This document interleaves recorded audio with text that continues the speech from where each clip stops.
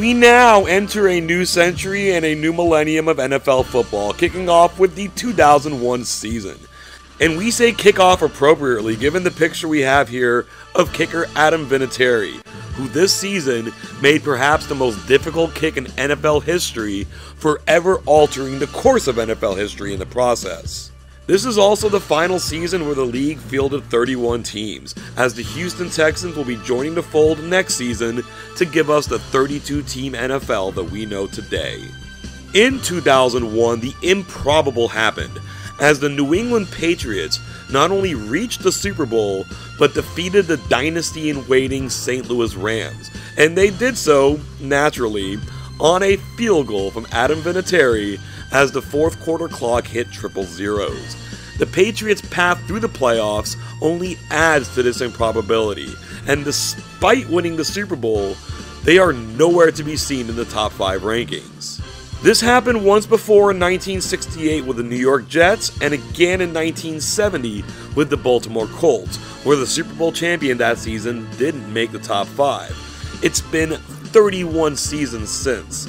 In fact, over the past 13 seasons, the champ has been number 1 10 times, and number 2 the other 3 times. So yeah, improbable is the right term. The Rams do top the list, with the Bears and 49ers making surprise returns to join the Eagles and the Steelers.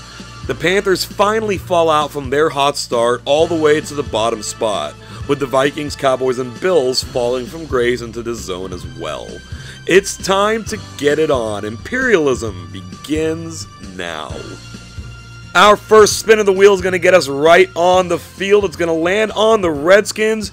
They're going to head to the northeast to hit the territory of the Baltimore Ravens. Now, we've seen in previous Imperialisms, the Ravens don't exist in this game, so we've got to dress them up in another team's uniform, and with no teams eliminated, that's going to make it tricky for us to start with. We went ahead and chose the Cowboys, no particular reason. It's definitely going to look weird, especially with star logos all over the place, but it will be the Redskins at the Ravens. We're under the 2-minute warning in a scoreless game. The Redskins have driven it down to the Raven 25. Former Raven Tony Banks throws it up, and Rod Gardner will go up and come down with it to break the gridlock, giving Washington a 7-0 lead. It is now 10-3 in the fourth quarter. The Ravens are all the way backed up at their own 4-yard line. This delayed handoff to Jason Brookins. He can't get out of the end zone. It's a safety for Washington, and that's going to do it for this one. The Redskins head to Baltimore and win 12-3. The Ravens definitely aren't the same team they were in 2000 when they won the Super Bowl, but they were a playoff team in 01. So this loss is a bit surprising. The Redskins will take over their territory, and they now own Maryland as if the Ravens were never in the game.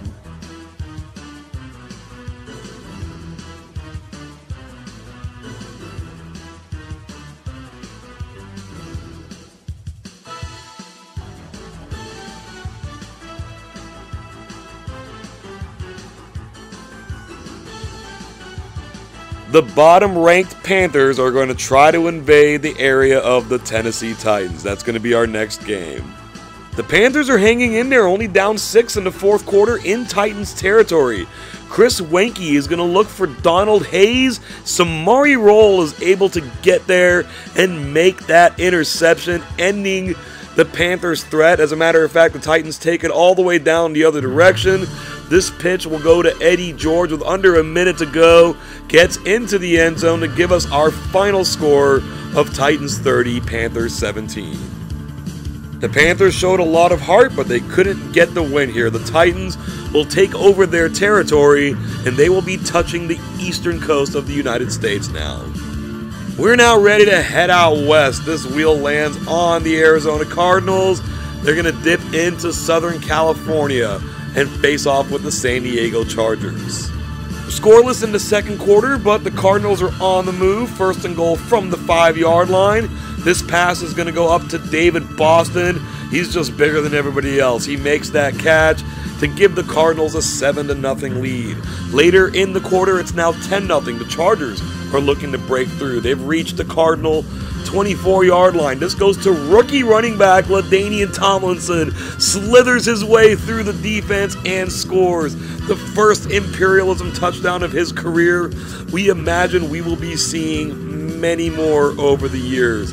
The Chargers open it up now in the third quarter. This touchdown pass to Freddie Jones, and then this touchdown pass to Curtis Conway will give them a 20-10 lead. They missed an extra point somewhere in all that bonanza. The Cardinals now have to come from behind after leading, and they've taken the ball to the Charger 15 on 3rd and 10. This short pass goes to Steve Bush, doesn't get the first. The Cardinals could kick here, but they're going for it. The run up the middle goes to Michael Pittman. He has the first down, and he was able to get it into the end zone. So the Cardinals get aggressive here and put 7 on the board, and they trail 20-17. The Chargers will try to salt the game away here. 3rd and 4, handoff up the middle to Tomlinson. The Cardinals are all over it, so they get it back. They've taken it to the Chargers 17. It's 3rd down. Plummer will drop back to pass, look for Thomas Jones. Incomplete, out of bounds. Surely now they'll kick the field goal. They do not. This is an aggressive team, it would seem. They're going for it. Will that aggression pay off? 4th and 8, down 3. Jake Plummer looks toward the end zone. It's David Boston. Touchdown Cardinals, and they've now retaken the lead at 24-20. The Chargers get a good kickoff return and set up shop in Cardinal territory. From the 45-yard line, play action to Tomlinson works. That releases Curtis Conway. Flutie slightly overthrows him. He still makes the catch. They're down at the 9-yard line. 1st and goal, 48 seconds to go. Flutie will drop back, find Freddie Jones, and he's just short of the end zone. 2nd and inches on the goal line, into shotgun. They're going to throw the ball. Flutie will throw it out of bounds facing the pressure. 3rd down, man in motion. Surely they'll run this ball now. They don't. He's going to look for Curtis Conway. The defense knocks it away. This is it. 4th down. They can't kick. They're down 4. They're finally going to hand it to Tomlinson, and he will get into the end zone to put this game away. We thought he'd be getting more touchdowns in his career. Didn't quite know he'd get one in this game. It's the game winner, and a game that's off kind of iffy turned into a classic. The Chargers come from behind twice to win this game, 27-24. Sometimes two teams with a losing record can put together a game that knocks your socks off. These guys just did that. The Chargers will take over the Cardinals' territory, and they've kind of escaped the darkness of the late 90s. They're going to be emerging as a pretty solid team over the next 10 years or so.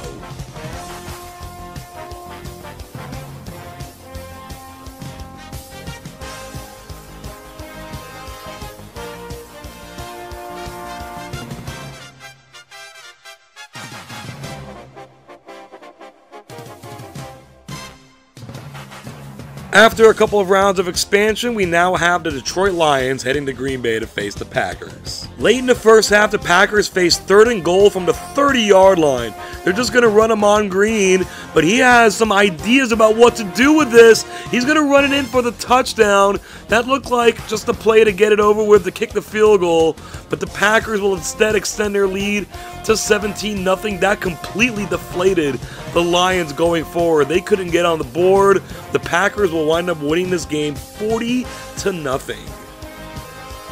The Packers had little trouble with their division rival in this one. They will take over the state of Michigan, knocking the Lions out of the game. This is going to be a very close call. It's just going to get past the Niners into the Bills. They will head down south, and after expanding into Vermont, that puts them on a pathway to face the Giants. Up by 10 in the third quarter, the Giants face 1st and goal. Kerry Collins scans the field. He's going to find Ron Dane. Never caught a touchdown pass in his NFL career, but he gets one here. The Giants extend out to a 24-7 lead. They have little problem putting the Bills away in this one. 38-14 final. We mentioned that the Bills had fallen on hard times. This is about as hard as it gets for them, getting blown out by the Giants here. New York will take over New York and expand their land. we're going to be getting an interesting matchup here. The wheel lands on the Colts. They will head into the territory of the Bears. The Colts really disappointed this season, having a losing record, while the Bears, in the eyes of many, fluked their way to a 13-3 record. They are a top 5 team in our rankings. This should be an interesting matchup in Chicago. The Colts come out sizzling, taking the ball down to the Bear 12-yard line. Peyton Manning holds in the pocket, looks for Terrence Wilkins, will get the touchdown. The Colts strike first, taking a 7-0 first quarter lead. But the Bears have methodically moved the ball down the other way and have gotten it inside the 5-yard line of the Colts. Some movement here. Jim Miller will call an audible. He is facing some pressure, but he gets it off to Marty Booker, who somehow takes that ball away from the Colts defenders, tying this game up at 7 points apiece. Still in the first quarter, the Colts are facing 3rd and 8 in their own territory. They're going to try Dominique Rhodes up the middle. Breaks a couple of tackles. Can't get the first, but will fumble as well. R.W. McQuarters will force that. The Bears turn that into a field goal. Now in the second quarter, the Colts inside the 10. Manning will look for Terrence Wilkins, his second touchdown of the game. The Colts withstand that fumble and get out to a 14-10 lead. Now we head to the third quarter. The Bears have moved the ball down to the Colt 21-yard line. Lots of changes on the line again. This handoff up the middle will go to James Allen. He will spin away from a couple of defenders, gets into the end zone, restoring the Bear lead to 17-14. The Colts have essentially given up running the ball in this game. They're throwing it almost every down. They've gotten it to the Bear 29-yard line. Peyton Manning lifts it up to Marvin Harrison. What a great throw past the defender. Harrison catches it in stride and will now give the Colts a 21-17 lead. Chicago will face 3rd and 7 in their own territory now in the fourth quarter. Jim Miller is going to get dropped by Marcus Washington. That's going to give the Colts a chance to come through here and put this game away. It's 3rd and 7, not quite in field goal range. Peyton Manning shoots it down the middle, but it's intercepted again. A big play by R.W. McQuarters. That'll give the Bears life. They've now moved it to just inside Colt territory. Play action pass. Jim Miller will place this ball perfectly into David Terrell's breadbasket. First down, Bears. They've now moved it to the 3-yard line. 1st and goal. James Allen up the middle again will score the touchdown. With 1:39 remaining, the Bears lead. Can their defense hold on? Set up for an exciting finish here. The Colts from their own 40-yard line. Peyton Manning is going to stay in the pocket till the last second. He gets rid of this ball, and Ken Dilger will make the catch and pick up about 15 yards after. They're down to the 10-yard line. It's 1st and goal. Under a minute remaining. Manning will once again look for Dilger. This one's knocked away. Sack on 2nd down. Here it's 3rd and 18. Manning will drop back, throw it to Marvin Harrison, and in almost a replay of their earlier touchdown, the Colts get into the end zone. Under 30 seconds to go. They're going to come away with a thrilling victory in Chicago. A bit of an upset here, 28-24. Peyton Manning's stat line in this game was pretty hilarious. 444 passing yards, 4 touchdowns. All about them fours. The Colts show they have the talent despite their season performance. They will take over the Bears' territory. We've never seen a team with a losing record win Imperialism. If any team can, this would be it. We head back to the wheel. It's going to be landing on the New York Giants. The arrow will take them slightly southwest, easily hitting the territory of the Philadelphia Eagles. Philly's in complete control of this one, leading 17-0 in the fourth quarter. McNabb has all day in the pocket, will find Todd Pinkston for the touchdown, extending the Eagle lead to 24-0. They really emerged this season in 2001. They will tack on another one to come out with a 31-0 shutout victory. Not too long ago, the Eagles were in our bottom 5. Now they're in our top 5. Head coach Andy Reid has turned this team into a unit. They will take over the territory of the New York Giants, and they are a presence now in the Northeast.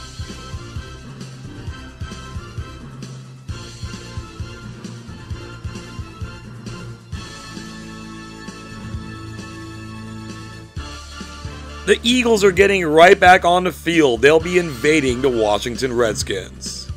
In the third quarter, the Eagles lead 3-0, but Washington's on the doorstep, and Donnell Bennett will get over the doorstep, giving the Redskins a 7-3 lead. The Eagles' offense has been flat the whole game.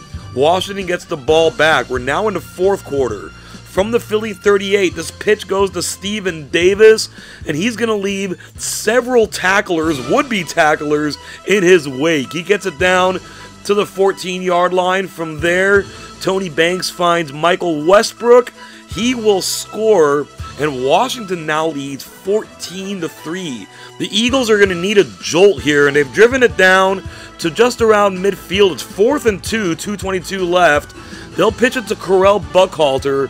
He will get the first down with 2:09 left, but the Eagles slowly move the ball down with 33 seconds left.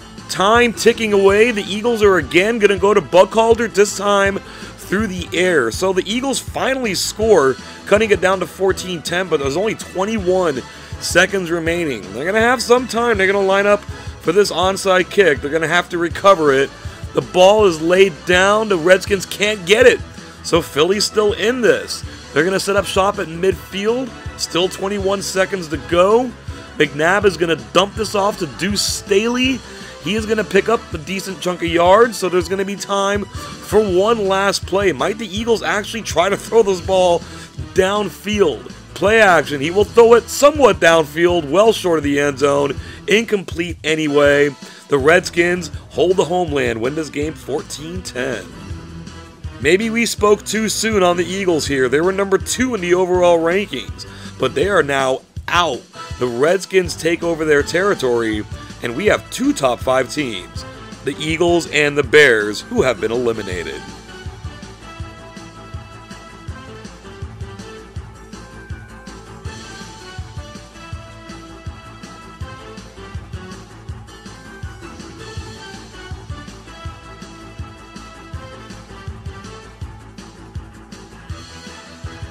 The Cowboys got in an expansion, and now they will welcome the Denver Broncos. Dallas has cut a 16-0 lead down to 16-14. Denver looking to reestablish themselves.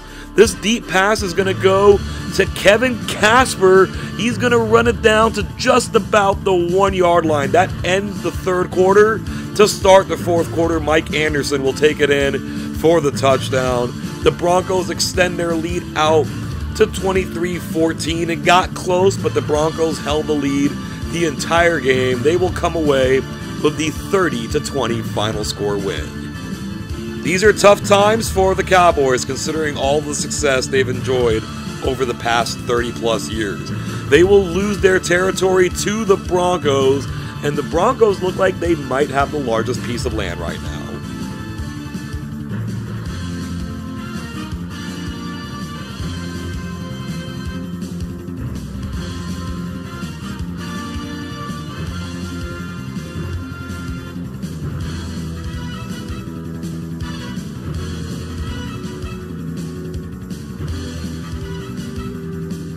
The Browns have continued improving since re-entering the league. They're going to put that to the test in Indianapolis.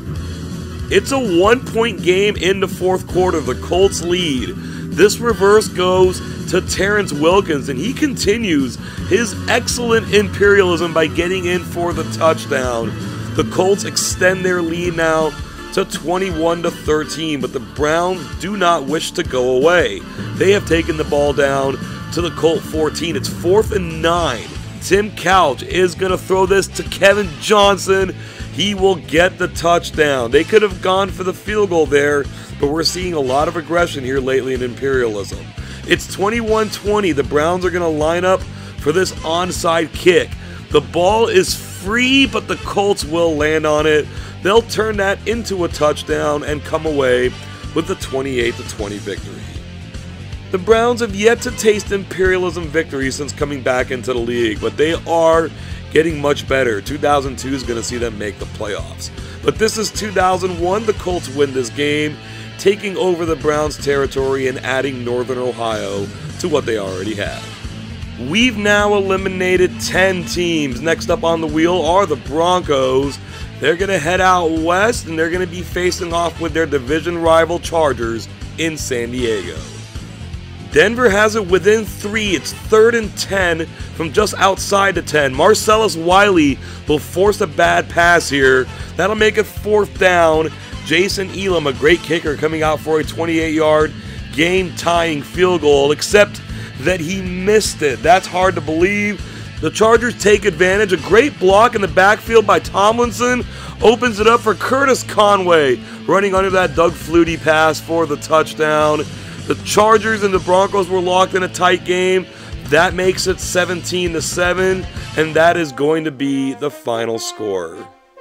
The Chargers are starting to emerge. This is a potentially good decade for them in imperialism. They will take over the Broncos' territory, and if there was any question about the largest piece of land before, there's none now. It belongs to San Diego. Who will the wheel give us next? It's going to be the Tampa Bay Buccaneers.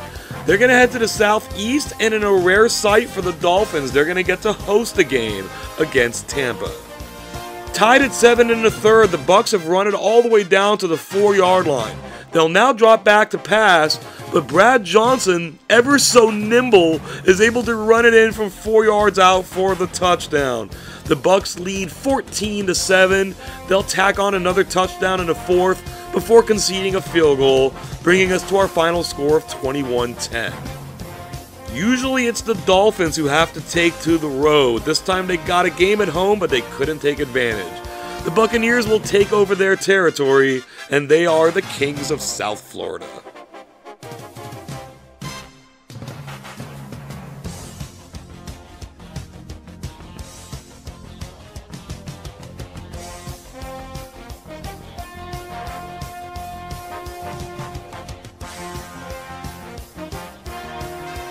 After some expansion, the Minnesota Vikings will be taking the field in Kansas City against the Chiefs. We had a touchdown bonanza in the first quarter. Priest Holmes will catch this touchdown. He will then run in this touchdown after breaking a couple of tackles. The Vikings will respond with this pass to Jim Kleinsaucer. So at the end of the first quarter, it's 14-7. The offense slowed down. Late in the third, Minnesota's added 2 field goals. They trail 14-13. Just inside the 50, this deep pass goes to Randy Moss. That's actually his first catch of the game. Gets it all the way down to the 1-yard line. 46-yard gain. Dante Culpepper will run it in himself. He gets stuck, but he gets in eventually. And as the quarter expires, the Vikings have now taken a 20-14 lead. The Chiefs have an explosive offense. We just haven't seen it. It's now 3rd and 13 from their own 35-yard line. Trent Green steps up, runs up, looks for Priest Holmes, makes the catch, picks up a bunch of yards. Holmes had a great game, over 75 rushing and receiving yards. Now from the 3, the Vikings will back up the defense, anticipating pass. The Chiefs do pass. It goes to Snoop Minnis, who will make the catch in the end zone. The Chiefs have finally scored, haven't done so since the first quarter. With the extra point, they lead 21-20. The Vikings are on the march. After back-to-back incompletions, it's 3rd and 10. Culpepper will take it himself, and he does so very well, cutting inside, bouncing around to the outside. An incredible run here by Culpepper. That's going to be 35 yards for the first down. It's now 3rd and 18. A minute 1 to go. They're going to take the short, safe pass to Byron Chamberlain to set up a better field goal attempt. This will be from 44 yards. It's Gary Anderson. 2 for 2 in this game. Famous and infamous all at once with Viking fans. The kick is up. It is good. And the Vikings will go into Kansas City and escape with a 23-21 final score victory. And what a monumental victory that was for the Vikings. Not just because they made a 14-point comeback, but because that is their 60th Imperialism victory. They are the first franchise to accomplish that feat, and they did it in a season where they're in the bottom 5. All that matters, though, is they've taken over the Kansas City Chiefs territory, and they're still alive, looking for victory number 61.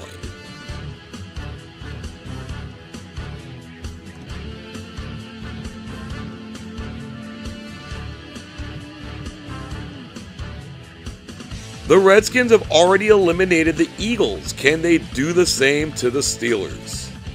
The Steelers lead 7-0 in the second quarter. This is a play action up the middle. Cordell Stewart will throw it up. Plaxico Burress will come down with it, spin away, and score the touchdown. The Steelers add on to their lead. It's 14-0. They'll concede a field goal before the end of the half, but have no problem the rest of the way. They go into Washington and beat the Redskins 28-10. Even though they got to host both games, it was always going to be a tough ask for the Redskins to knock out both the number 2 and the number 3 ranked team. The Steelers will take over Washington's territory, and they'll be looking to make amends for how their 2001 season went wrong. The wheel's going to be picking out the Atlanta Falcons. Yes, that's where it lands, and they're going to head up to the northeast. That's going to hit the territory of the Tennessee Titans. That game is next. The Falcons are in total control, leading 14-3 late in the first half. Chris Chandler drops back the pass. Terrence Mathis escapes the defense, makes the catch in the back of the end zone, extending the Falcon lead to 21-3. They kept the Titans out of the end zone until the fourth quarter, when it was much too late. The Falcons win this game by a score that's deceptively close, 31-20. This was our first time seeing the Falcons on the field this season, and they took care of business without much problem. They will take over the territory of the Tennessee Titans, and they've started growing now where they're about to hit the Midwest. We've now played half of our games. 15 teams are out, and we're getting the Rams. They're heading west to face the Vikings. Our number 1 ranked team is taking the field for the first time. St. Louis leads 28-14 in the fourth quarter. The Vikings will bring their defense up. The Rams will change their play, and in doing so, Torrey Holt's going to escape by himself. Kurt Warner finds him, of course. Touchdown Rams. That will make it 35-14. That was the beginning of a 33-point fourth quarter combined for both teams. Vikings had this tied at the end of one, but the Rams were too explosive. They win this game 49-26. The Vikings got their big win earlier, number 60, but they weren't beating the Rams in this one. The Rams will take over their territory, and their march to a potential Imperialism championship has begun. With this spin of the wheel, the Packers are coming back to the field. They're not going to mess around. They're heading to the territory of the Rams. So we talked about their march. It continues now. We're tied at 14 in the third quarter. From the Ram 36, play action. Brett Favre is going to fire this to Antonio Freeman. The Rams can't bring him down. He does finally go down here at the 1-yard line. They got knocked back to the 8, though. They're certainly going to want to cash this in for 7. Antonio Freeman takes the delayed route, and Favre's going to find him. So after all that, Freeman will get his score. That's going to make this 21-14. The Packers get the ball back really quickly and move it down to the Ram 31-yard line. Brett Favre drops back, fires for Freeman, and this time Freeman's going to get the score on his first try. The Packers have extended out to a 14-point lead, but the Rams' offense is way too good to be counted out of this one. They've taken it down to the Packer 36-yard line. Kurt Warner looks for Isaac Bruce. He finds him, and Bruce will score. There's still 3:11 left on the clock. This is going to be a 28-21 game. The Rams will not onside kick this. They kick it away. They're going to trust their defense. Here on 3rd and 5, in the shotgun, Favre's going to look for Bill Schrader. It's not a great throw. Lucky it wasn't intercepted. The Rams get it back. They're on their own side of the field. 2:06 left to go in the game. Kurt Warner, he is holding, fires for Isaac Bruce, and he will make the catch. He ran a short pattern, but got out, and he's going to run it down inside the 1-yard line. On the next play, they got Ricky Prohl in the backfield. They'll give him the ball and he will score. So with 1:28 left, the Rams have made up the entire deficit. We're tied up at 28. Here come the Pack, though. They get a good kick return. They're setting up at their own 39-yard line. This is a reverse to Antonio Freeman. He does it all. He is able to cross midfield, putting the Packers in a pretty good spot. They have fallen back to 3rd and 19, though. Favre, he's going to look for Bill Schrader. The pass is in the air, and Schrader makes a diving catch. That'll put him in field goal range. There's still 33 seconds left to go. They're going to run a reverse to Schrader, trying to kill some clock, maybe pick up some yards. Schrader does well to get it to the 14, and that's all they need. They're going to bring Ryan Longwell out for a potential game-winning field goal. From 32 yards out, the St. Louis crowd making all kinds of noise. The kick is up. It is good. And the Packers stroll into St. Louis, fend off the Ram comeback, and win 31-28. This is now the 3rd consecutive season that the Rams have taken a home loss to eliminate themselves in Imperialism. A major disappointment for what was by far the best stretch of teams the Rams ever had. That said, the Packers will take over their territory. This was a playoff team in 2001. In fact, they got rampaged by the Rams in the playoffs. So they've gotten their revenge for that, and they're moving on in Imperialism. After all that excitement, we're going to be ready for our next game. It's going to be with the Atlanta Falcons heading down to face the Jacksonville Jaguars. The Jags are starting to pull away, up 24-14 in the 4th quarter. Mark Brunell, screen pass goes to Stacey Mack. He's got all the space he needs to run into the end zone. The Jaguars now lead 31-14. They turn the Falcons over real quick, get themselves another one, using a big 4th quarter to win this game, 38-14. The Falcons showed out earlier against the Titans, but they couldn't keep that up against the Jaguars. Jacksonville will take over Atlanta's territory, and they've got the panhandle of Florida stretching around to the end of North Carolina, with South Carolina just sitting there in the middle. We're getting right back to it, and so apparently are the Jaguars. They're chosen on the wheel. They're going to head to the southwest into the territory of the New Orleans Saints. The Saints are really pouring it on in this one. They lead 24-14 in the 2nd. This handoff goes to Ricky Williams, drags his way into the end zone. The 3rd of 4 touchdowns that Ricky scores in this game. 31-14 at the half. And this high-scoring game is going to end with New Orleans winning 48-28. Just like the Rams before them, the Jaguars won a game but then couldn't get back on the field to win a second one. The Saints will take over their territory, and except for the Buccaneers sitting there in South Florida, they are kings of the South. A somewhat close call coming up on the wheel here. It won't hit the Jets. It'll stay with the 49ers. They're going to head straight north. That's going to catch the territory of the Seattle Seahawks. The Niners will look to pull away here from the 6-yard line. The pressure's coming on Jeff Garcia. He gets it off. Kevin Barlow makes the catch, dives into the end zone. That will give the 49ers a 21-7 lead, and from this point they do successfully pull away, taking care of business. 35-7 final score. Over the years in Imperialism, the 49ers have tended to have the Seahawks number. That's not changing this season. They will take Seattle's territory over, and the 49ers control the Northwest. Our next wheel spin is just going to miss hitting the Jets again, but it will hit the Raiders for the first time. That arrow will dip just southward enough to hit the Charger territory instead of the 49er territory.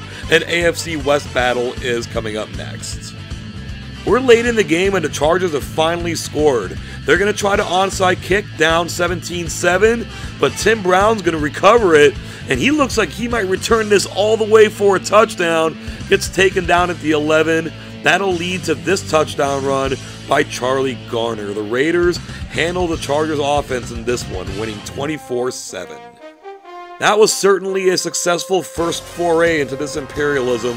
for the Raiders. Not only do they win and take over the Chargers' land, but they went from their original territory to now having the largest land in the nation. We're down to our final 10 teams, and once again this wheel will not land on the Jets. The Raiders are chosen again, and this time they're definitely hitting the territory of the 49ers. The two final teams in the West are going to get it on. The Niners lead by 3 in the third quarter, looking to add more, but it's 3rd and 15.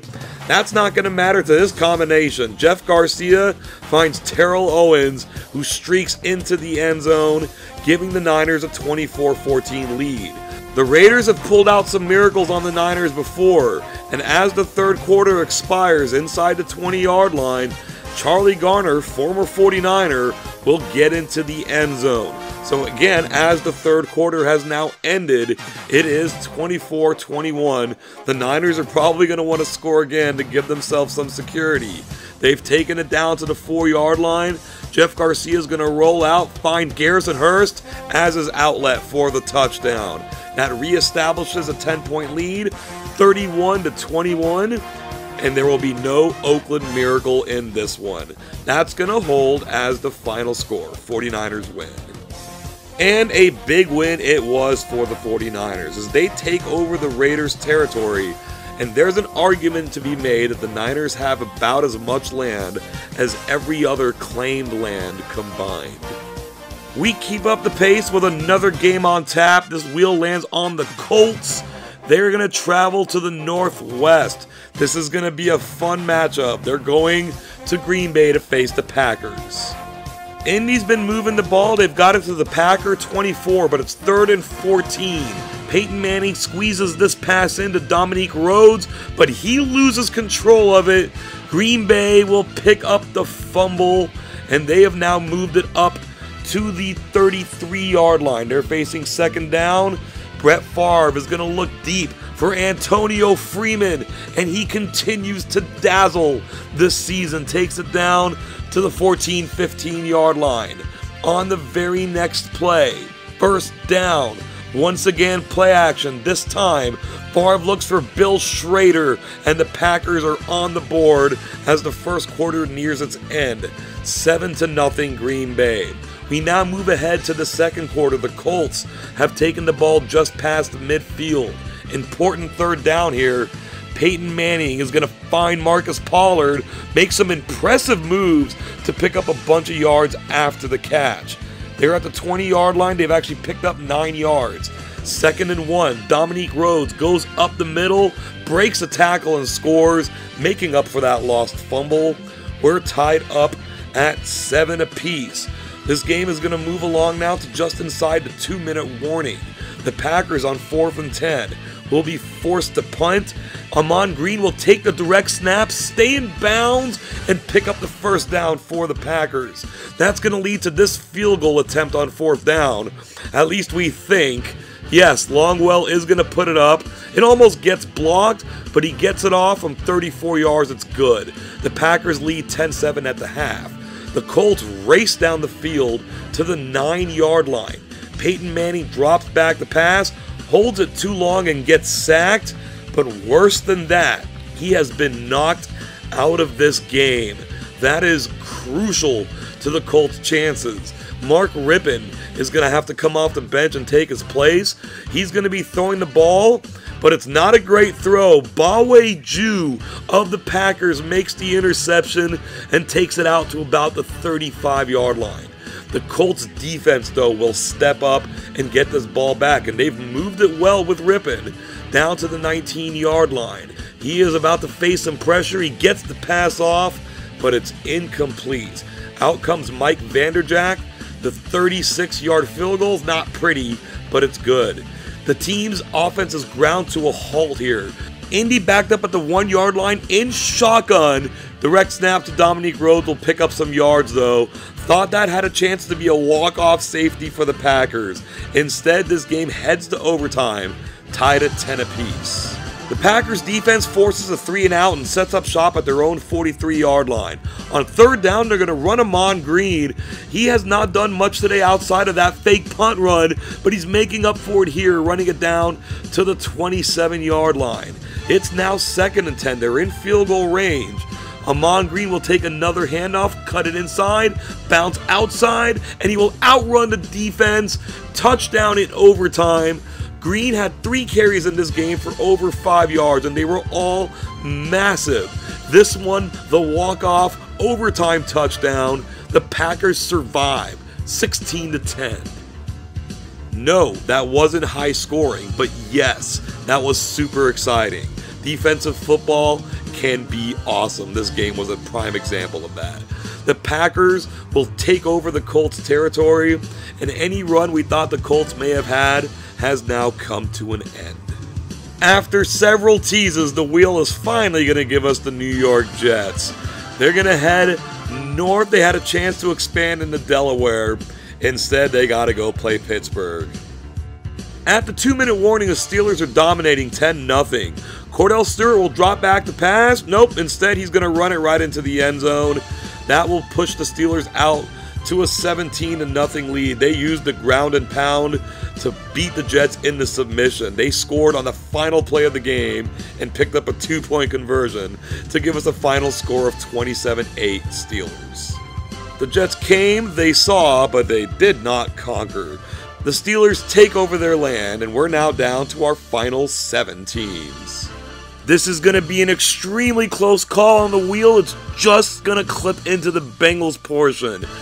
And they have to head north and play the red-hot Green Bay Packers. Green Bay in total control of this one from the Bengal 3-yard line, winning 14-3 in the second quarter.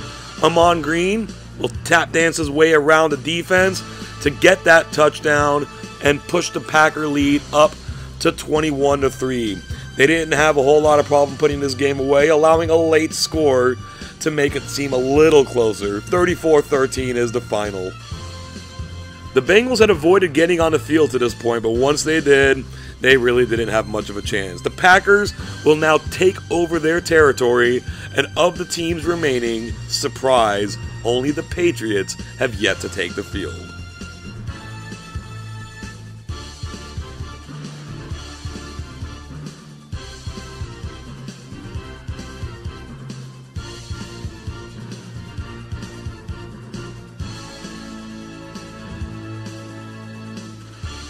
It's pretty amazing. We went 12 straight games without having a single expansion.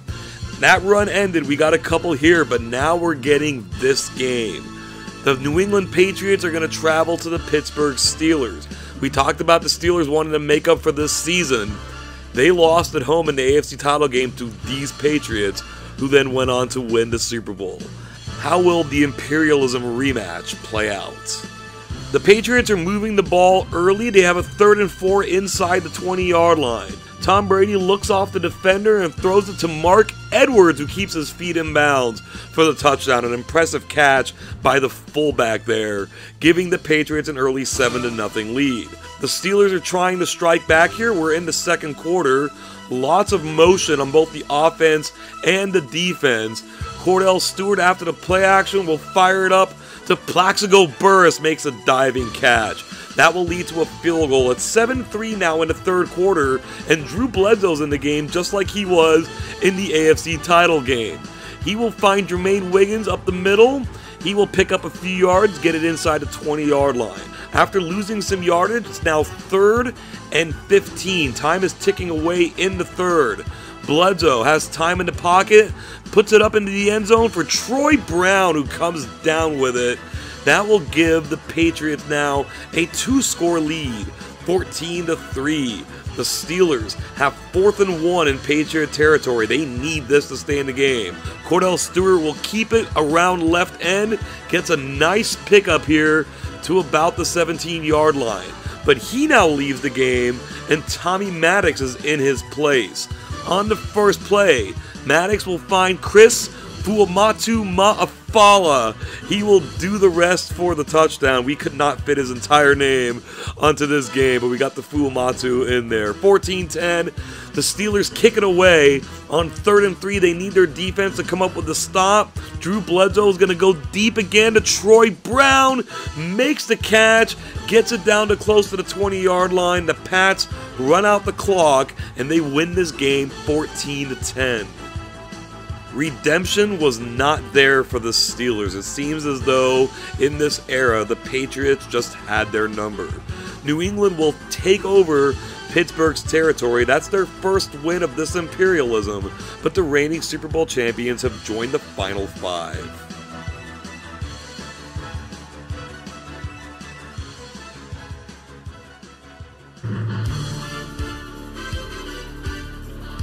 The Packers lead the way this imperialism with 4 victories. They're looking to add to that total. They're heading to New Orleans to face the Saints. Packers lead 14-0 in the second quarter. They have the ball in their own territory. Ahman Green bursts through the middle, avoids some tackles, and he's off to the races. The Saints look as though they're going to be able to catch him, and they do. That was for 64 yards, and the Packers follow it up with this touchdown pass to Bill Schrader. That will give them a 21-0 halftime lead. The Saints get an early field goal in the third quarter and are looking to get back in this. They're facing 3rd and 10 from their own 16-yard line. Aaron Brooks will find Willie Jackson on the slant. What a great play. Big gain to get past the midfield. They're going to be facing 3rd down again, 3rd and 13 this time. Brooks out of the shotgun. He's going to look for Joe Horn, and he is in the end zone with the catch. The Packers giving up a couple of big 3rd downs there. The Saints are making noise. It's 21-10. The Packers are going to look to quell that noise from the Saint 45-yard line. Favre looking downfield. Antonio Freeman might be this season's MVP in imperialism. He will get into the end zone for the touchdown. The Packers get back up to a 28-10 lead. The Saints do not want to go away though. From inside the Packer 10-yard line, Aaron Brooks is going to find Deuce McAllister. He's going to run it in for the touchdown. It's now 28-17. There's just under 4 minutes to go in this game. What might the Saints do here? They are going to kick it onside. The Packers don't look ready for it, and the Saints recover. They've driven it down to the 23. It's 3rd down. 3rd and very short this time, but they converted again with a pass to Joe Horn. The drive stays alive. It is once again 3rd down, 3rd and goal from the 7-yard line. The Saints are going to run it to Ricky Williams, but the Packers stop them. Now what can they do on 4th down? 2:20 to go. The Saints are getting aggressive here. Play action to Ricky Williams, but Brooks will throw it to him anyway. The defense gets there too late, and the Saints have now scored 14 unanswered. It's 28-24. With 2:10 left in the game, this time the Saints are gonna kick it away. Donald Driver back to receive, gets it inside his 10-yard line, doesn't get much on it though. It is 3rd and 1. This is the down that has defined this game. Ahman Green may not have it. The sticks are out. He's short, so the Saints will get it back. 1 minute to go. From their own 27, Aaron Brooks throws deep to Joe Horn. He'll make the catch, escape the defender, gets away from someone else, runs it down inside the 15-yard line. This task just got much easier. 40 seconds to go. They're going to run Ricky Williams around the right side. He's going to get about 4 yards here. 24 seconds to go. 2nd down. All sorts of movement on both sides of the ball. Williams gets it again around right end. He uses the speed and will score. And the Saints have unbelievably scored the final 21 points of this game in the 4th quarter. The Superdome has gone nuts. What a come-from-behind victory. New Orleans will beat Green Bay 31-28. We put so much stock in the Colts being the team that might be sub 500 to win imperialism. The Saints, 7-9 in 2001, have a chance to do it now as well. It's a big upset. They will take over the Packers' territory, and we've reached the Final Four. It's been a little while, but we're welcoming the Tampa Bay Buccaneers back to the game. And since they're still down there alone in South Florida, there's only one place for them to go. The Superdome will host its second consecutive game. The Bucs will play at the Saints. This game was tied at 7 entering the second quarter, but it's now 16-7 Tampa. Brad Johnson is going to dump this off to Warrick Dunn. He's going to run it in the rest of the way. Touchdown Tampa. That'll make it 23-7. They'll add a field goal before the half ends. There will be no comeback for the Saints in this one. They tried, but Tampa's defense is too good. 36-20 is our final score. With that victory, Tampa Bay will expand greatly into the rest of the map. They will take over the Saints' territory, and we have 3 teams remaining, none of which have won more than 2 games. Tampa will have to be in the next game, though, as the 49ers and Patriots cannot reach each other. Who will they be playing against? The wheel spin is going to be landing on the Patriots. They're not going to expand. They're heading west to face the Tampa Bay Buccaneers. That will put the 49ers in their record 9th Imperialism title game. Will they play the Patriots for a 3rd time in that game, or will it be the Bucs for the first time? Tampa Bay hosts New England. The winner goes to the dance. 7-7 ball game in the second quarter. 2:28 to go. Patriots in the red zone. This pass goes up to Troy Brown, and he really does do it all for this Patriots team. That will put them up 14-7. Now Tampa races down the field very quickly and set up shop at the 41. This pitch goes to Warrick Dunn around right side. He's picking up a lot of tremendous blocks, uses his speed to get past that last tackle attempt, and just like that, the Bucs have tied this game up at 14 apiece. We're going into halftime with that score. The Patriots kick a field goal. It's now 17-14. The Bucs have taken it to the 21. Brad Johnson's going to look downfield for Mike Allstott, making the play. Touchdown catch for him. That will make this a 21-17 game. The Patriots have it now in the fourth quarter. It's 3rd and goal, but all the way back at their own 24. All sorts of changes at the line for both teams. Tom Brady will drop back to pass. Jamie Duncan takes him down, strips him of the ball, and the Bucs are going to pick it up and give it a good run back past the 40 down to almost the 30. That will result in another touchdown catch by Mike Allstott. The Buccaneers now lead 27-17. The extra point gets blocked, but they don't care. 27-17 is going to serve as this game's final score. And that will take the Buccaneers into their 2nd consecutive Imperialism Championship game. They came up short last time. They're going to look to make amends for that. On the other side, the 49ers have actually now tied the Minnesota Vikings with 60 overall wins. They're also tied with the Vikings for 4 Imperialism Championships. With a win here, they break both of those ties. Let's find out where this game's going to be played. We spin this wheel and it's going to land on the Buccaneers. They're going to have to travel to San Francisco. Interesting note, the Niners have played 4 Midwestern teams and 4 Eastern teams in the Imperialism title game. They're 0-4 against the Midwest, but 4-0 against the East. They're also 3-1 at home. The Bucs have the deck stacked against them. Can they overcome? The Imperialism title game of 2001 begins. The Niners strike first with a field goal, but Tampa's on the move. 2nd and goal back at the 13. Brad Johnson finds Dave Moore, who gets away from his defender and scores. First touchdown of the game for either team, 7-3 Tampa. The Niners are going to get a safety to make this 7-5, and now they've driven it down to the 5. Tampa backs up the defense. The Niners respond with Garrison Hurst up the middle, and he gets in for the score. The Niners are going to retake the lead here at 12-7. We remain in the second quarter, and Tampa has moved the ball to the 49er 36. Brad Johnson will drop back the pass, looking for Keyshawn Johnson. Great pass. Keyshawn takes it down to the 5-yard line. That's going to lead to Mike Allstar's third touchdown reception in the last 2 games. Tampa hits the extra point. They're going to lead 14-12 at halftime. They have the ball just inside midfield in the third.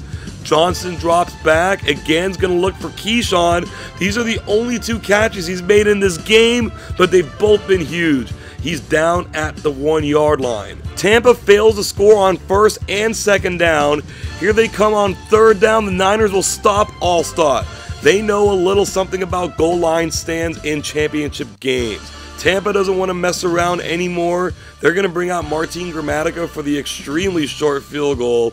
He is going to put it through. The lead goes to 17-12. The Niners now have it. They're back at their own 23. It's second down. Garcia's under pressure. Warren Sapp, his first play of the game, making the sack, getting the ball back for his team after a failed third down conversion by the Niners. Tampa from the 20-yard line. This pass goes to Warrick Dunn. Makes a great catch. This time they're going to be able to get Allstott into the end zone. That will make this a 2-score game. It's 24-12. We're sitting here in the fourth quarter, and the 49ers are in desperation mode. They're backed up at their own 33-yard line. Jeff Garcia has plenty of time. Lofts a deep pass to Terrell Owens, splitting the 2 defenders. The ball is placed perfectly, and Owens is able to get his way into the end zone. An incredible 67-yard touchdown. This game is back on. The Niners actually go for 2 here, and Garrison Hearst is going to score it. So it's 24-20. Tampa now has it. 3:01 left in the game. They're going to run it to Mike Allstott, trying to grind some clock. But he has other ideas, cuts inside, and is able to go into the Niner 34-yard line. Next play, 2:37 to go now. The Niners crowd the line, anticipating run. Allstott does get it, but he's able to get around and pick up another big chunk of yards. This puts him over 100 yards rushing on the game. They stop him on first and second down. But on third down, Brad Johnson's going to look downfield. Dave Moore is there. He makes the touchdown reception, his second of the game. The Bucs get back out to a 31-20 lead. They clamp down the rest of the way. 31-20, final score, Tampa wins. And with that win, we can say for the first time that the Tampa Bay Buccaneers are your Imperialism champion. The pirate flag sits on top of the entire United States of America. This Super Bowl matchup featured a champion who wasn't ranked in our top 5 and a runner-up who rated out as the season's #1 team. Yet neither could get into the championship game in Imperialism. Instead, we got the Tampa Bay Buccaneers, who have been very good now for a few years, and the San Francisco 49ers, enjoying a mini resurgence after a couple of bad seasons. Tampa finally got over the hump after losing the title game in our 2000 season. And by getting over the hump, they did what their real-life counterparts did not do, which ultimately cost head coach Tony Dungy his job. And they certainly had the talent to be champions. A balanced offense with a very good offensive line that included a Hall of Famer in Randall McDaniel. Fullback Mike Allstott stood out and proved invaluable in both the title game and the game that preceded it. But these Buccaneers are known for their oppressive defense. Warren Sapp, Derek Brooks, Rondé Barber, and John Lynch are all Hall of Famers, and many would advocate for Simeon Rice as well, which would mean that just about half the starters on this defense would be Hall of Famers, which is pretty damned insane.